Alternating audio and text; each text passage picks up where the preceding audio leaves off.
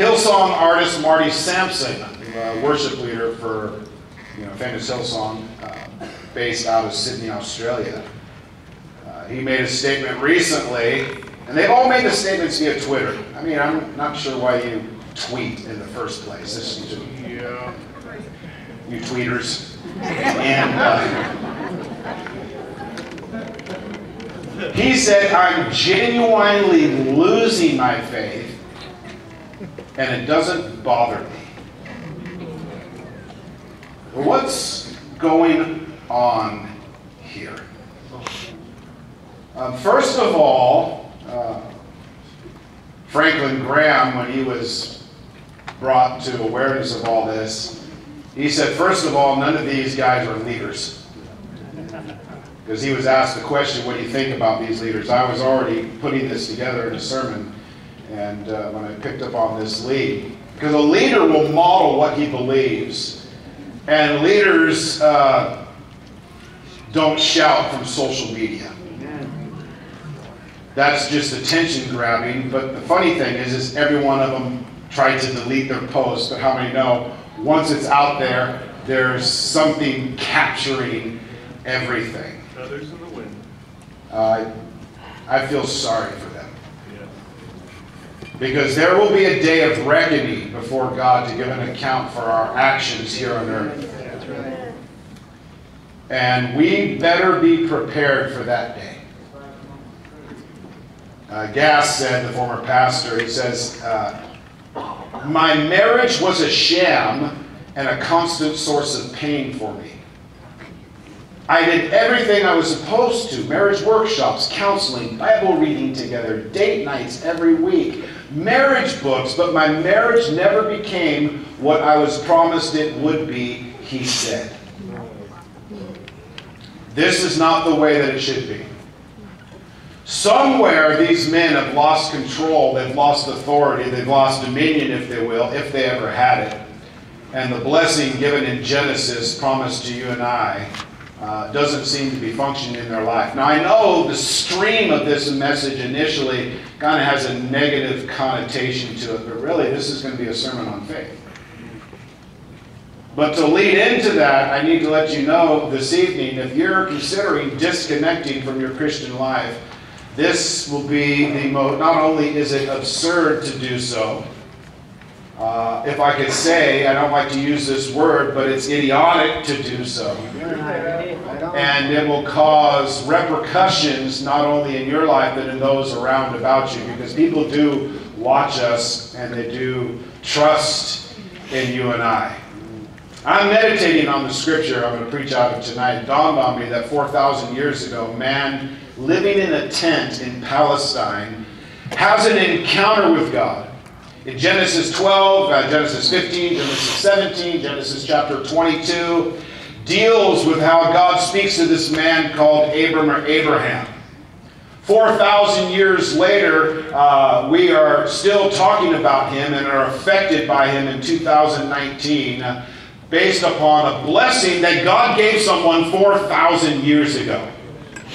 And we can still walk in this blessing. As a matter of fact, this man Abraham, out of his encounters with God, recorded some covenants. And out of these covenants, or these agreements, or these contracts with God, you and I can walk in a supernatural way. We can walk in blessing, we can walk in faith, we can walk in control and in dominion. And if we receive it by faith tonight, we possess it, we pass it down to generation, and they can be better off than we are. And because he was faithful to pass it down, we have the gospel of Jesus Christ today in 2019. Aren't you glad? Amen. Now I'm going to preach on the blessing of Abraham, Galatians chapter 3, verses number 5 through 9. Therefore, he who supplies the Spirit to you and works miracles among you, does he do it by the works of the law or by the hearing of faith? Just as Abraham believed God and was accounted to him for righteousness, therefore know that only those who are of faith are sons of Abraham. Verse 8. And the scripture, foreseeing that God would justify the Gentiles by faith, preached the gospel to Abraham beforehand, In you all the nations shall be blessed. So then those who are of faith are blessed with believing in Abraham. I want to look firstly with you tonight, considering what's involved in what God spoke to Abraham. One promise to him and his seed and to all those who are a new creation, including you tonight. You know, that's the great thing. Behold, when a person comes into Christ, all old things pass away, all things become new. We become a new creation in Jesus Christ. And part of that is we are given a change of dominion. This is critical tonight. The moment you enter into a relationship with Jesus Christ, there is a diametrical shift, a 180-degree tilt, if you will, and God grants us a change of dominion and purpose.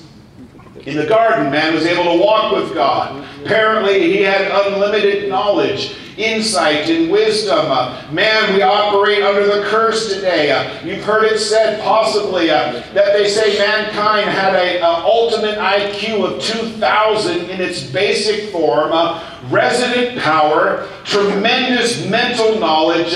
But man today, if he's functioning with an IQ of 160 plus, he's a genius. But the awfulness of the curse of man and is our broken relationship with God tonight. There is a spiritual dimension that's lost when we entertain sin tonight. There's a spiritual dimension or a lack of equipping that comes when we compromise our faith this evening. God breathed life through the nostrils of man, the breath of life. It's not just air in, air out this evening. But when God breathes upon us, He literally connects us, or if we will tonight consider in the New Testament, He reconnects us with heaven. This is one of the great benefits of being born again tonight, is when God breathes His Spirit into us, we reconnect with the Master. We reconnect with our Maker. We are now given direct insight, a direct line to God. You don't need a priest. You don't need a miraculous medal. You don't have to count beads. You don't have to lay things at an altar, fruit or vegetables, or whatever it may be. God gives us a direct line to Him because God wants us to be connected with Him in heaven. Sin brings on lots of limitations to you and I tonight. We are now suddenly creatures of time. In other words, we're bound by time this evening. Mankind was not bound by time before sin. He was going to live, Adam and Eve were going to live forever on earth. But you and I now, because of sin, we have these limitations this evening. Our bodies get older. We stop functioning the way that we used to function. And one day, we are going to taste death unless Jesus Christ were to come. And I pray that He comes and takes us through the ceiling before the message is over tonight. Can you say that? I really hope He does. With Abraham, God brings the limitations of the curse under a new covenant, and the limitations can be removed tonight. How many need some limitations to be removed tonight? I need increased mental capacity. I need the ability to have long suffering in this crazy, insane world that we live in. I need to be able to help people connect dots together. I can't do that on my own this evening, but with this covenant promises of God through Christ Jesus, the limitations are removed, and man is to be restored back into destiny. So the problem with these three men that have renounced their faith is now they have disconnected from all of destiny. Yep. And if God is not gracious and merciful to them, it may end that way forever. And God is gracious and merciful tonight, but He won't violate our own personal will. Zechariah says, not by power, not by might, but by the Spirit, says the Lord. If we are left in our own element tonight, if we're left in our own thinking this evening, we are limited once again by time and our surroundings. But when God comes into the scene, the curse is broken and things can begin to happen. We need things to begin to happen, not just mundane Christianity. I don't want to be a part of a Christian club. I want to be a part of a Christian movement. I don't want to be a part of a Christian organization. I want to be a part of something that's powerful, has dominion and authority, and I want God to shift some things for me, and I want Him to shift some things for you. Amen, amen. I don't want it the way it is today. I'm tired of the limitations. If something is going to happen, God is going to have to break us out from our limitations and bring us beyond ourselves. If we're going to operate supernaturally tonight, we have to operate beyond our limitations. Every one of us is limited by the curse of sin tonight. Our mental capacity limits us. But these limitations of the curse are removed in Jesus Christ tonight. We have testimony after testimony of people here that are no longer in financial distress, that are no longer hooked, they're not addicted, they're not angry anymore, they're married to their same spouse, they love their neighbor, they come to church and they bring heaps of money into the house of God and they gladly give it because they love what we do, because they have been set free from the limitations of the curse. They're removed by Jesus Christ.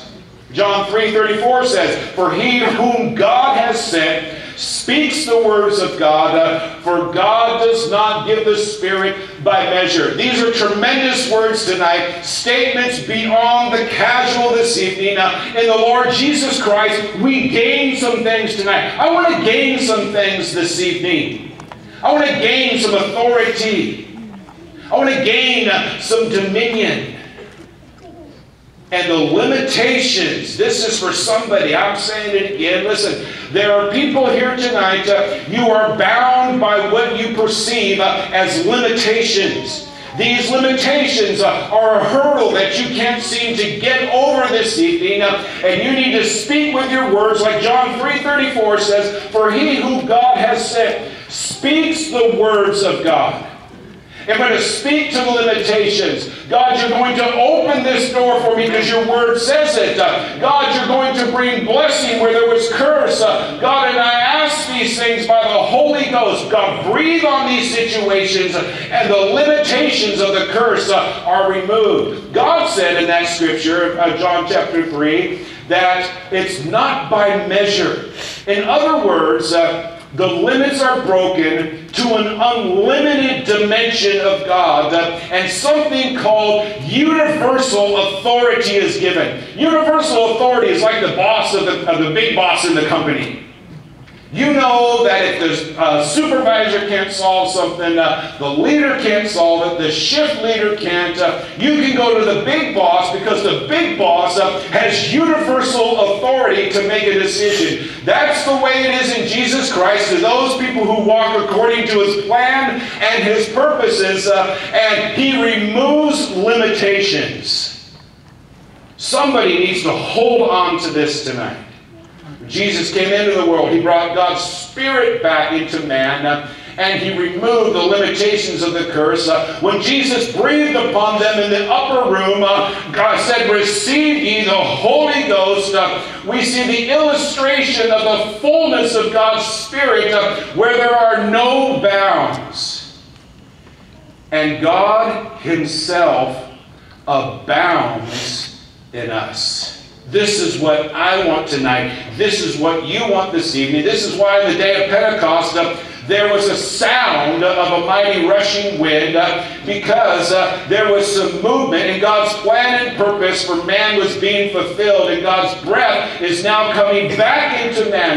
That's why if you're not filled with the Holy Ghost tonight and speak in other tongues, you need to. Amen. True. I mean, you need to. Amen. And if you've been filled, you need to continue to practice that.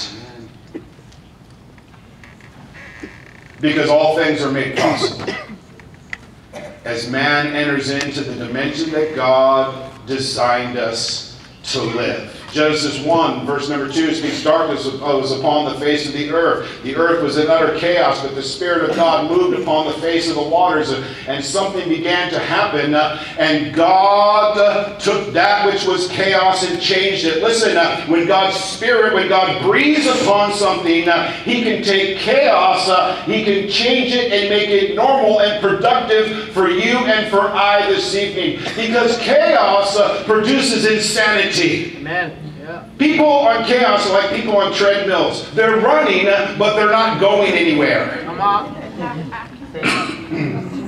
Amen. I want a change of dominion.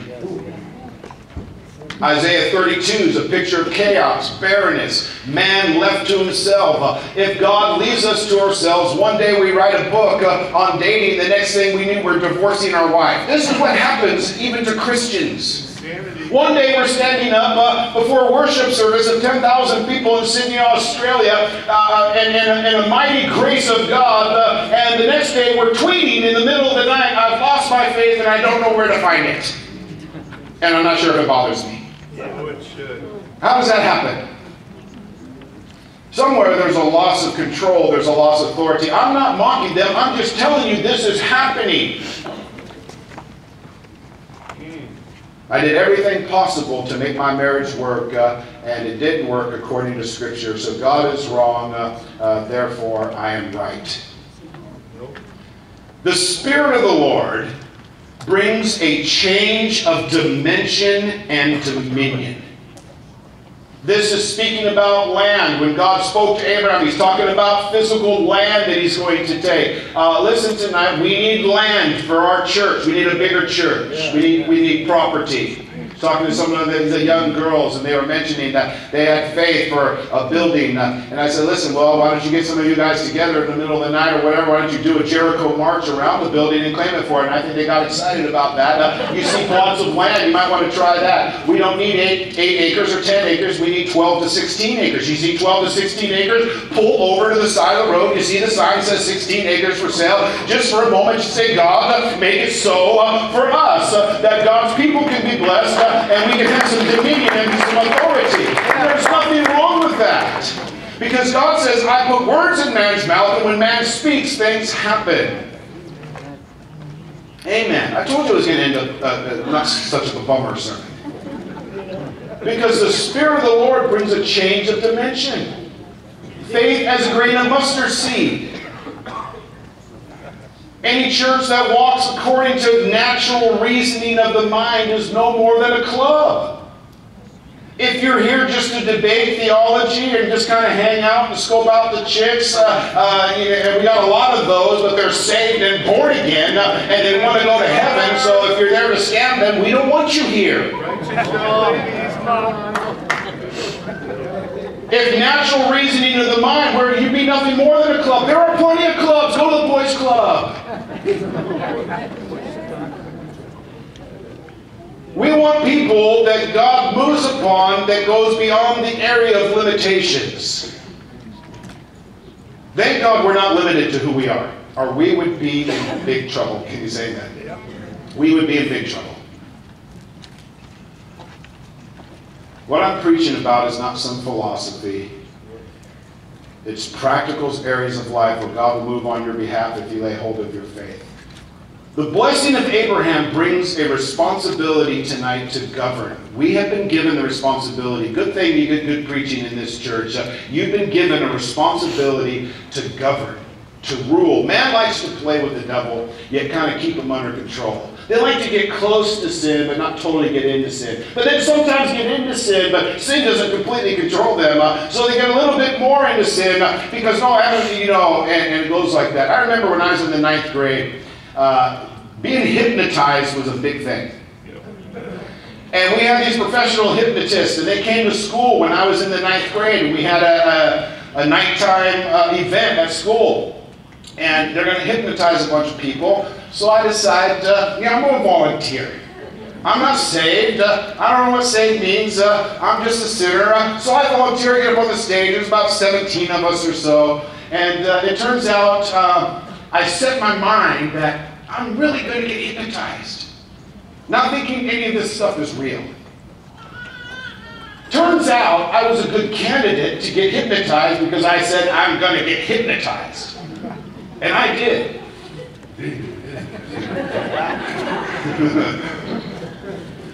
Next thing I know, God as my witness, all I have on is my skivvies, my chongies, my tidy whities, whatever you call them. A 9th grade boy does not let people see them like that. Parents, teachers, administrators, Coach Harmon with the paddle with the holes in it. And I did things I thought I would never do. And it just, when I'm putting this sermon together, it gave me this glimpse of the restraining influence that God has on His people today. Listen, the demonic is real tonight. You have some crazy witchcraft-based video games. You need to burn the fire out of them tonight. Amen. If you have a fast car, put them in the rear wheels and do a burnout on them. If you don't have that, we will set them on fire for you.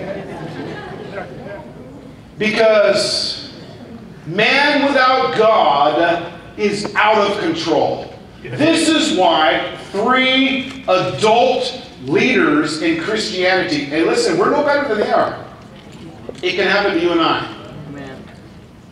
Can do the things they do.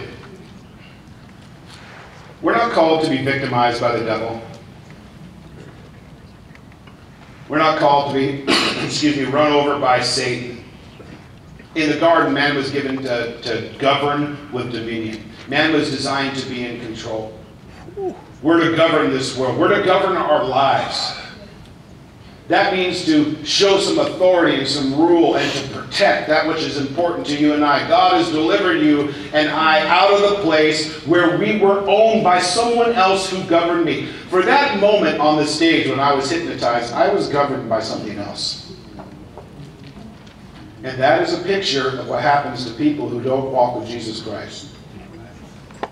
Or who walk away, if you will. Excuse me.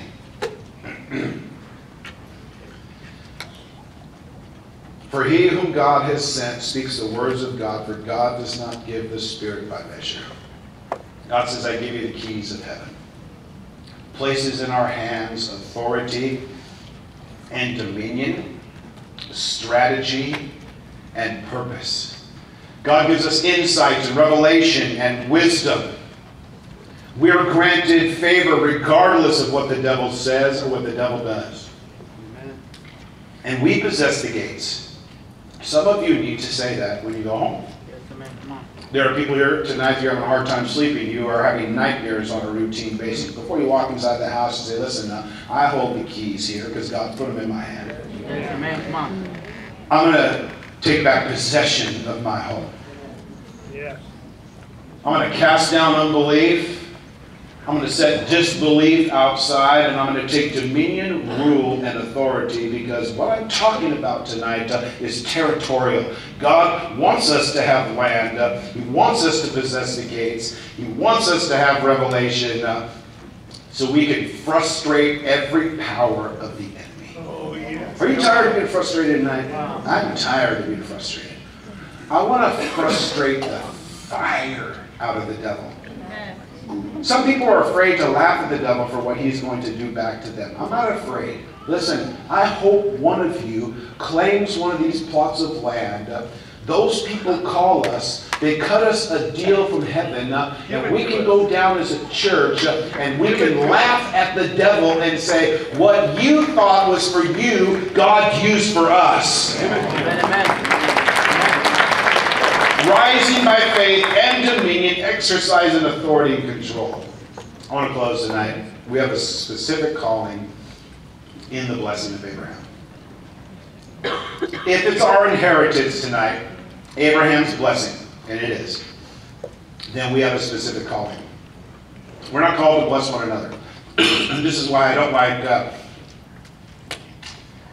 I don't like Bible studies where everybody lays hands on their one another and prophesies over each other and gives them a word. If you're doing that, just stop. Because we're not called to bless one another.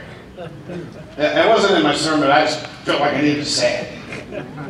Because man has been obsessed with self ever since the garden. We're called to bless these people around us. We have people around us that they don't know the love of Jesus Christ, and something inside of them desperately wants to know more than they know. In the blessing of Abraham is a calling beyond ourselves.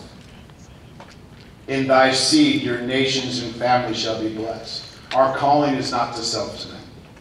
It's beyond you and I. Probably one of the biggest needs we have in the church is people who will just help. I mean, somebody who will just serve. Now, Caleb, he's going to be pastoring in Chicago here in a few months, or whenever him and Gina get on their road trip for that land. And he made an announcement tonight that we needed some volunteers for Pastor Martinez on 6 a.m. And Pastor Williams came in and he added some much needed correction.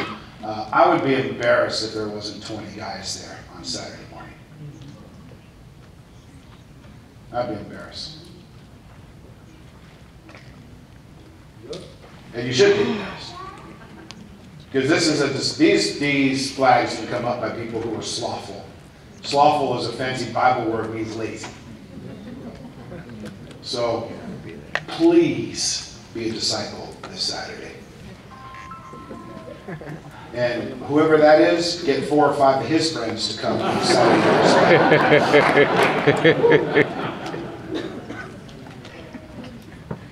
God gives us this wonderful privilege of human speech to release God's spiritual grace. This is what I love about our church. This is what I love about our pastor. And this is what I love about you. Is someone can walk in this church who's failed. Someone can walk into this church who's just had a rough go in life. That's an Australian term, just a rough time in life. They can be miserable. They can feel like, although there may be 500 people here tonight, that they are the only person on planet Earth. They can walk into a place like this and people will befriend them. People will reach out to them. And through human speech, they will release God's grace. It's a great mystery tonight. And I want to finish. How people bound by darkness, through the preaching of Jesus Christ, just words of a man, can be released into the love of Jesus Christ. And it's a mystery. Simple words spoken by you and I, anointed, backed up by God's word, delivered according to God's word, can place people in a position where God can reunite them with himself. That is the miracle of Jesus Christ tonight. The Queen of Scotland feared no one. Because at any time she could have, literally, like John the Baptist's head could be served on a platter, could be removed. She didn't fear anyone that was under her. She didn't fear anyone that served her. She didn't fear any of those that were in her military. But she did fear one person. She says, I fear the tongue of the great Christian evangelist John Knox more than 10,000 armies. She said this because people were moved and spiritual grace was conferred upon people by the words of one solitary man whose heart was aligned with God, who had God's purposes on his mind. And I tell you here this evening, there are 10,000 demons that can be chased by one young person here tonight who aligns their heart with Jesus Christ. And through human speech, God can change everything. And we bring God and man back together. Yeah. You can do this. Your words can create a bridge to the impossible tonight. And this, I think, is so incredible. Why has God done this? I don't know, but He has. There's a quality in the kingdom of God that can only be accomplished by the foolishness of preaching. Yes. I love preaching. We are a preaching fellowship. That's what they say. Because preaching is the method by which God uses man and words, biblically aligned tonight, to reunite a fallen, sinful creation back with a creator God. And it's like we get plugged into a nuclear power plant and we have unlimited authority and options in Jesus Christ. And this comes by a dimension of human speech, and everyone in this place is called to speak the words of Almighty God into every single circumstance. This tonight is the blessing of Abraham. Amen. Let's give the Lord praise tonight. Father, we thank you, God, the Holy Ghost. We bow our heads this evening and close our eyes tonight. The blessing of Abraham.